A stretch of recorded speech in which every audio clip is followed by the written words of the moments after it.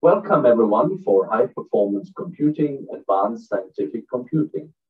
Today we have our practical lecture 10.2, and it's my great pleasure to actually welcome Rocco Sedona, who is actually a PhD student in remote sensing here at the Supercomputing Center and the University of Iceland, and also a member of our Simulation and Data Lab Remote Sensing that he will also present.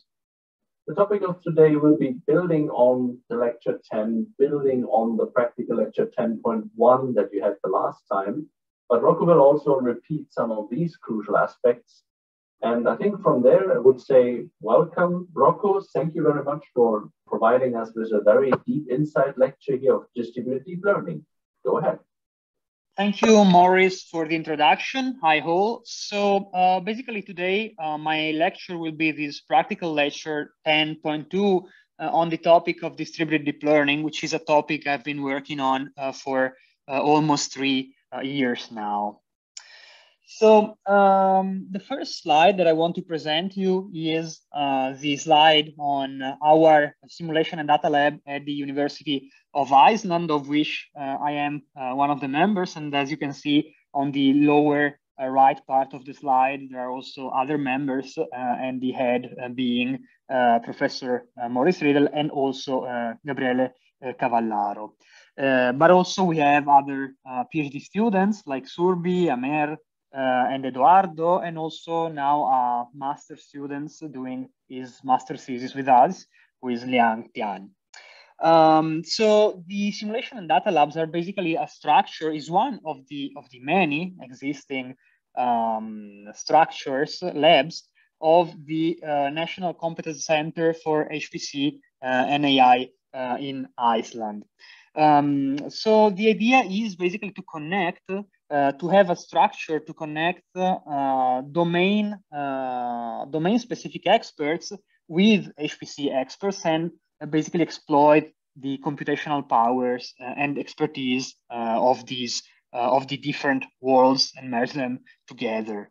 I also want to mention that we are co-organizing a school on high performance and disruptive computing for remote sensing, which is going to happen actually here at the University of Iceland in the Askia building at the end of May. So registrations are now open, and I think that it might be interesting as there are lectures on several topics related to, for sure, HPC, like my topic I'm going to present today, distributed deep learning, but also to quantum computing, which can be also a new thing for many of you. So that said, so you already know the outline of the course and where my lecture lies in that. So again, practical lecture 10.2. And what I'm going to present today are many different, well, actually it's the main topic of distributed deep learning, but presenting many different aspects of it, from a recap, as Maurice said, of the lecture 10.1 and concepts related to, in general, to deep learning, but also going through MPI. You should already know what it is, but it's good also to recap some of those concepts. But then I'm going to move on to some theory of distributed deep learning and what it is, and also the practical part of it, which is the framework that are used currently to do that, to perform distributed deep learning. But I'll also talk a little bit about one of my applications that I've been developing in these years during my PhD. So basically, I'm starting now with a recap of lecture 10.1. And what I want to start with is this figure, which is actually a multi-layer perceptron. I'm presenting this figure because it's a simplification. It's one of the many different possible artificial neural network models. And there are obviously others, like the recurrent neural networks, but feed-forward multi-layer perceptrons are basically easier to understand because you can see on that we can follow the flow of the data through this network looking at this figure from the left part where we have the input neurons, then the data goes through these connections, these arrows basically between these links between the input and the input layer and the first hidden layer. And then we follow all our data that goes through this network till the end, till our output layer. So the good thing about these networks is that they can be used to approximate arbitrary functions, which is very good because it means that you can basically approximate anything. And because you can also model non-linear patterns if you use non-linear discriminant function and functions and activation functions. So basically, what it is, this model, it's a way of modeling this input-output relationship between our raw input and our output that we want to retrieve. So I was talking about activation functions. Here I listed just some of them. Actually, there are many others, but so activation functions are used in the neurons to let the information flow or stop or be stopped, let's say, depending on the input values. So here we can see the first one, top left, is the sigmoid, which is a very widely used activation function, for example, used for multi-class classification in the last layer. Then there is the rectified linear unit, which is used for the neurons of the hidden layers. But there are many others. And again, it's not the objective of this lecture to explain what they are, but just for you to know that there are many different activation functions and that they have different purposes. That's the important thing to recall. So, but that said, so once we have defined our, let's say, our simplified multi-layer perceptron, what do we do with that? So how can we make it capture our pattern in the data? So how can we make it extract the information that we need? So basically the process through which you can do that, you can fit your model, is called training. So again, let's focus on just one of the possible tasks, which is the supervised training. So when you have in the input data, you have a relationship between your data and that are labeled, so that have a sort of etiquette. So they have an associated, so they are associated to a class. So let's say that we want to capture this pattern, and what we do, basically what we want to do is to make sure that we optimize the weight and the bias values, so the parameters of our multi-layer perceptron using these input data, so that we can then extend our model on unseen test data, which is the final goal, obviously. So we do this basically using this algorithm called backpropagation, and backpropagation works basically, it's basically an iterative algorithm that goes through all the data that we have, and using this concept that you can see in this formula, that is the loss function, we basically go checking what is the distance, let's say the difference between the desired output that we want to reach and the output predicted by our model. And basically what we want to do, our objective is to make this distance the smallest possible, the little possible. So once this distance is small, the distance again between the desired output and the output predicted by our model, it means that our model has been successfully trained. So basically, just having a look at this at the algorithm that is employed, which is called gradient descent. So as I was saying, it's an iterative algorithm, and what we do is basically these. So we start off with randomly initialized weights. There are many ways of randomly initializing them, but let's assume here for simplicity that we draw the weights of the model from a Gaussian distribution with mean 0 and variance and some variance. Here it's sigma squared. So we go iteratively through all the input data that we have, but we do so not just one point by one. We basically pack our data into multiple batches. So batches of data are basically collections, subset of our training set. And we then compute the gradient of the loss, considering the batch of data that we have picked, with respect to what? With respect to the parameters of the model. And once we do that, we basically update the parameters, basically the weights of our model. For example, this is the simple case of SGD, so stochastic gradient descent with this formula. So the new weights on the left of this formula are set to be equal to the initial weights minus eta. So this eta is the learning rate. So it's let's say the step at which you are performing your update of the weights. So the smaller the slower the update, and the higher this value, the faster is the update.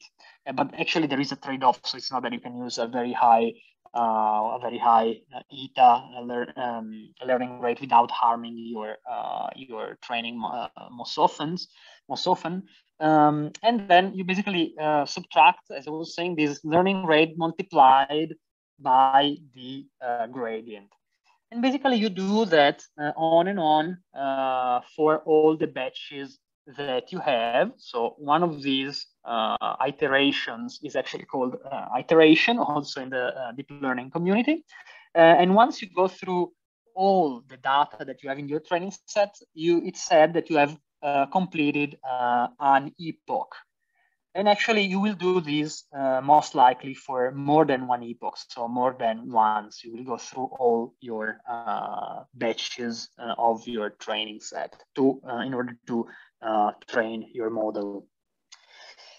So yeah, as I was already saying, what an epoch and an iteration are. So again, epoch is you have gone through the whole set of samples that you have in your training set, and the iteration basically is the forward and backward pass. So this update, basically this computation of the gradient and update of the weights just for one batch. So try to bear with me and recall what these terms means, because they are very important to what I'm going to describe later. So I also want to explain you what. So let's assume that our model has been trained in the right way. What would happen is that you would observe something like in this figure here in the central graph, let's say. So where basically you can see that this curve fits the pattern of our input points. But what can happen if you train, for example, too much your model, or if your model has too many parameters compared to the size of your data?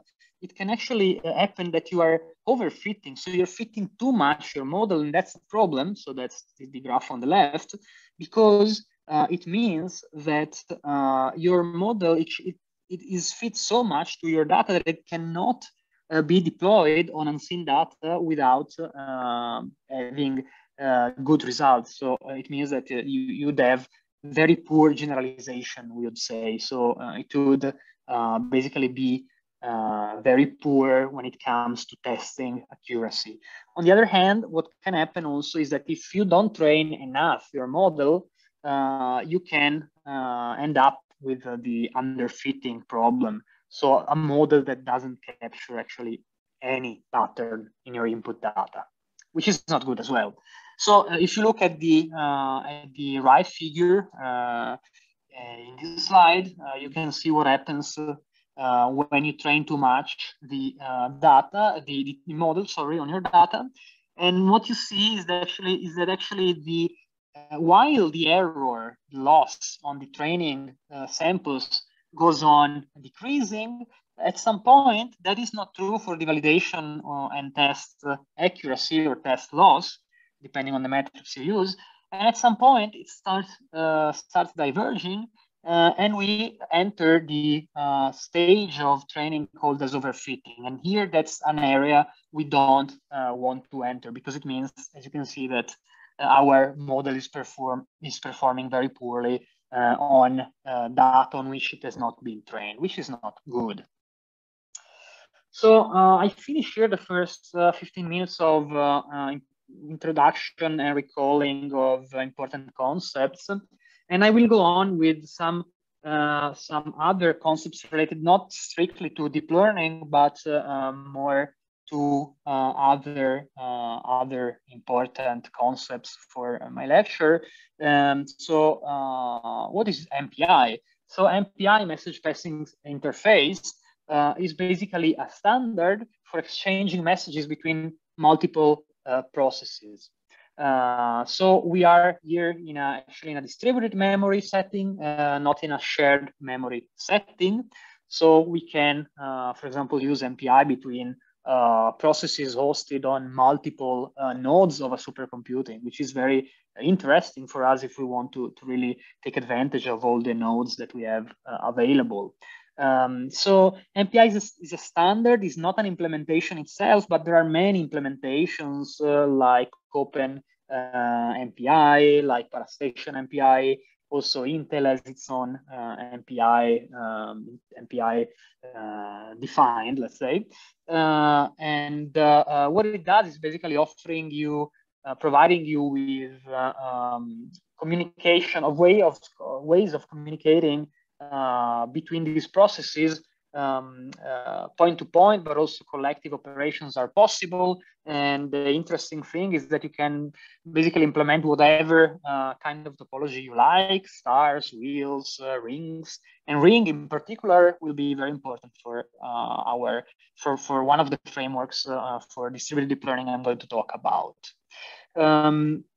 So yeah, as I was saying, let's assume that we have multiple processes, multiple independent processes, but we want to basically exchange messages between them. And we do that with some MPI library. So, for example, there are the simple operations like the point-to-point. So where one process sends its data, its message, just to one other process. But there are also the let's say the collective operations like the broadcast, which is sending the same data to all the other processes in the group. But there is also the scatter, which is similar to the broadcast in the sense that it's also a collective operation. But the difference here is that you send different chunks of data to to each process. So you are not anymore sending the same data here. And also there is, in a way, what you could see as the inverse operation, which is, instead of sending data from one process, you want to collect data from all the other processes. And this is called the gathering operation. And then once you gather your data, you can also perform some operations with that. So let's assume that you collect different data from different processes. You can, for example, perform the compute the maximum, do the product, or also sum them, sum the elements that you obtained. And this is a very important operations for many applications, but also for our distributed deep learning. That's a fundamental concept that is exploited. So very important to recall this gathering and reduce operation. So that said, so recalling MPI again is a standard, but it's not, let's say, hardware specific. So what happens is that, as you might already be aware of, till now the main producer of GPUs for computing, for scientific computing, has been NVIDIA, even though things are a bit changing, and I will comment on that in the last part of my lecture. But so NVIDIA also defined its own library, which is optimized for collective communications, so to sort of extend MPI on its own hardware. So if some of you is fond of hardware, you might already know that NVIDIA has developed some hardware called NVLink to connect its GPUs, pairs of GPUs, and also the NV switch that basically are made of multiple NVLinks. So nowadays, with the new A100 GPUs that are not listed yet in this figure, you can actually create islands of up to 16 GPUs intranode using the NVLink and NV switch. So you can basically create very high-speed interconnections for internode communication, but you can also obviously connect through, for example, InfiniBand, or also with gigabit Ethernet, multiple GPUs that are hosted on different nodes. Obviously, here in the case of internode compared to intranode, the performances would decrease a little bit. But anyway, the good thing is that NVIDIA created its own library to work on its own hardware, which is good because it means that it's heavily optimized and much faster than a basic MPI when you are working on GPUs. And as you might recall, GPUs are fundamental for deep learning, as matrix multiplications are much faster on those devices. So that said, after we finally are done with the, let's say, the introduction part of my lecture, I can talk a little bit about what distributed training is and why we actually need it. So why all this hype on using multiple devices for training our models? So basically, so if you recall the multi-layer perceptron, which is the simplified figure we have seen of a deep learning model, so you should recall that there are multiple neurons, each connected with some, let's say, those arrows that go from layer to layer, and each of them is characterized by some weights and biases. So basically the number of those, so the amount of those parameters defines the size of our model. And what we can observe year after year is actually an almost exponential increase in the number of weights of parameters in the deep learning models. So if some years ago, when there was the rise of CNNs for visual tasks, we were talking about in the order of the tens of millions of parameters, which was already a lot. For example, I used the ResNet 50, which is in the order of the 20 million parameters. Now, with the advent of transformers, which are a new model based on self-attention heads, basically the size of the parameters of the models seems to be really growing a lot. And recently, it has been shown that it has been actually shown this GPT-3, which is not listed in this figure because it's newer, it's from 2021, but it's the size of this model is in the order of the hundreds, so 170 billion parameters. And now people at Google, at OpenAI, are also working in the thousand of billions of parameters, which is huge.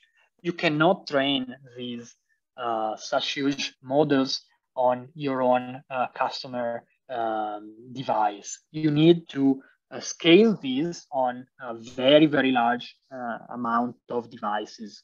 And in the industry, in this research, for these research projects and industrial project, they use clusters of thousands of GPUs. And so that's the sense of why we need to use some way of distributed training on multiple devices. So the other reason, the reason why actually models are becoming larger is because basically larger models can capture much better the pattern hidden inside our data. But the problem is that to be able to extract this information, you need larger and larger, bigger and bigger data sets. So the larger a model is, the bigger the data set on which you train it must be. And if you look at the picture, at the figure on the left, you can see, for example, some of the data sets that have been used. So when CNN were basically born in mid 2010s, they were working on data sets of the size of the tens of thousands of samples. And now for natural language applications like language-to-language translation, they are working with data sets of billion, not million, billion of samples, which is really, really huge. So I leave here for you also a figure, the one below, that basically explains you the relation between the size of the parameter of the model and the dataset size with the loss that you can observe on the test set. So when you generalize the model, and what you see is basically that it's true, we need to increase. Increasing basically the operations. So here it's listed basically the floating points operations per days here. Basically with the increase of computation, with the increase of data set size, the test loss decreases. And that's the reason basically behind the employment of larger models, and also the reason why then we need definitely to train them in a distributed fashion. So some more theory. Basically, there are different ways of doing of distributing the models and the training of the models more correctly. And the simplest approach, I would say, is data parallelism. So basically, let's assume that you have multiple devices, so multiple GPUs. You basically, what you do is replicating the same model on the different devices, but chunking your data and giving different chunks of this data to the different models. And then at some point during training, basically synchronize it. So how this happens is basically this. Again, you have your model, the same model on each of the devices.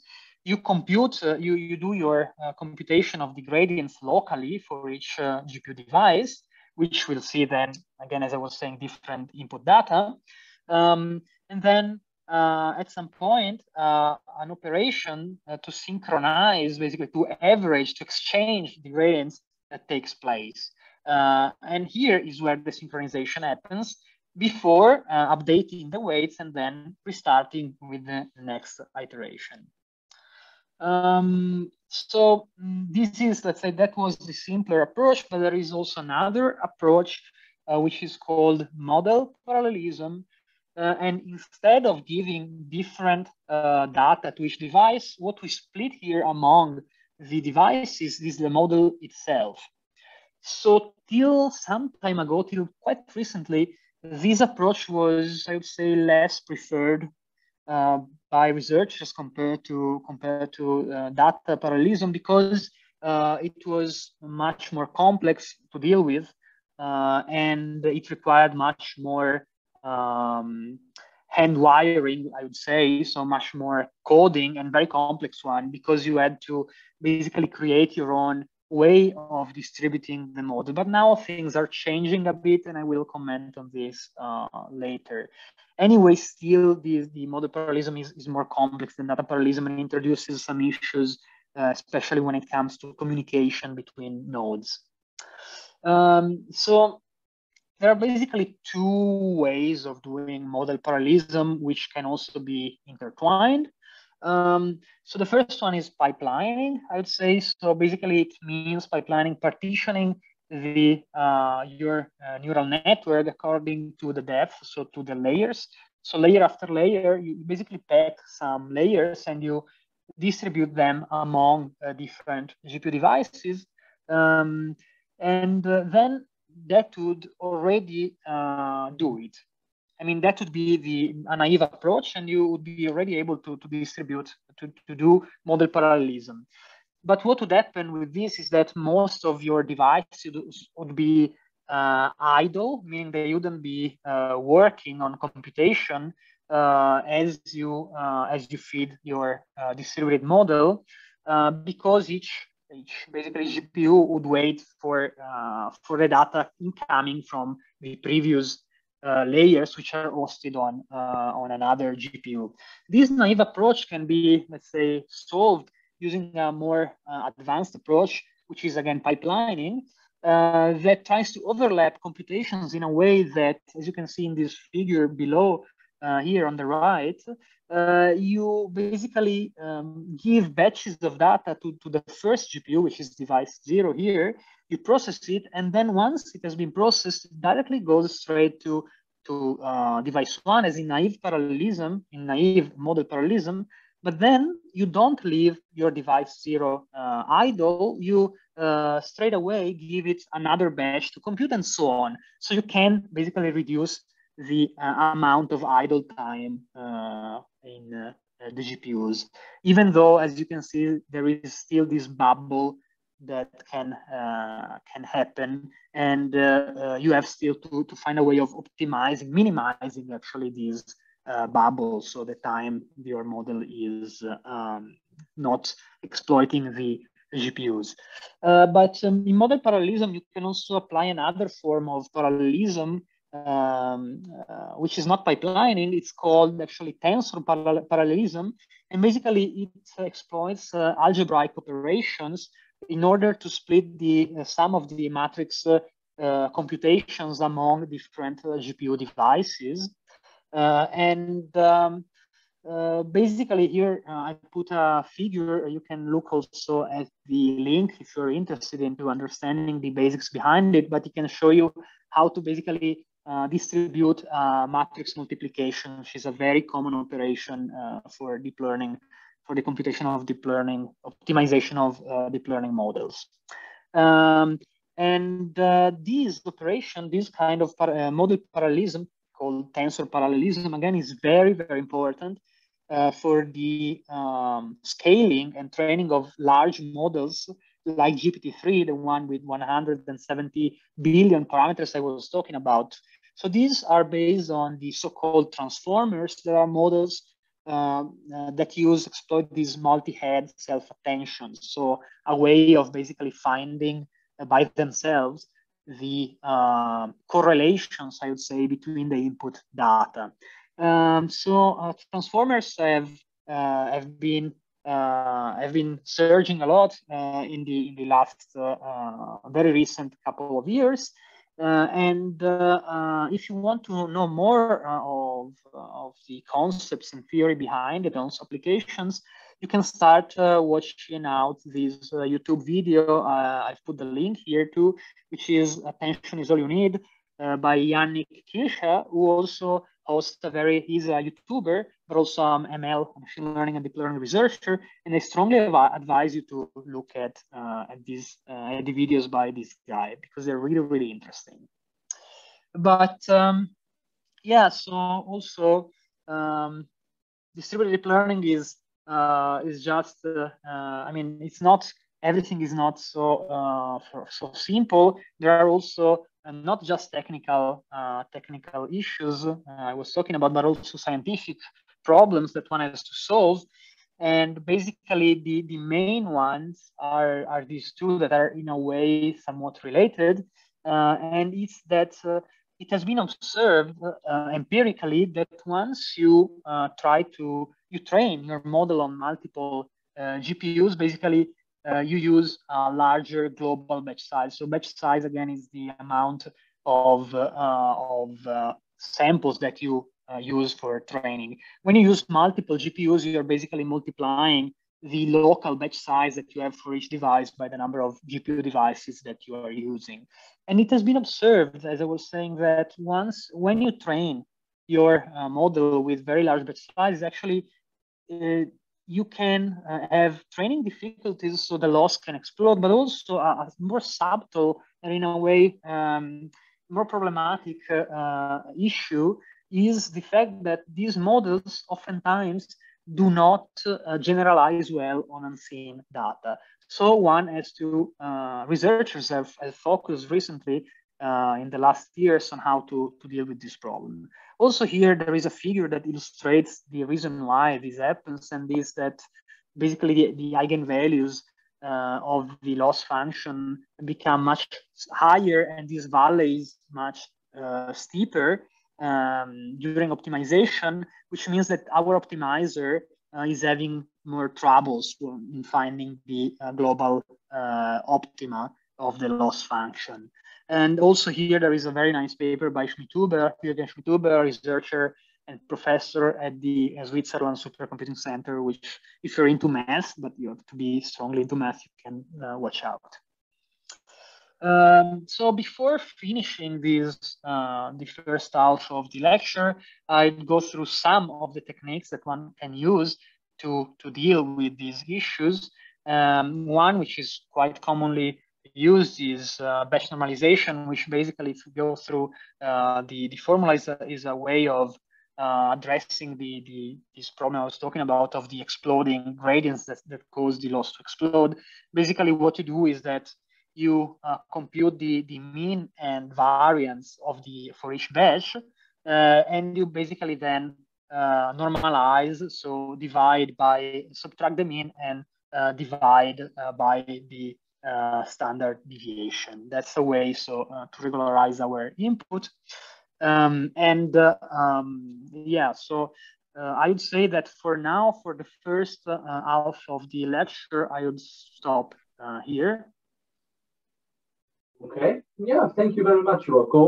That was a very interesting lecture. Very well, thank you very much. So we break here for a couple of minutes, and we'll be back for the second part of the lecture.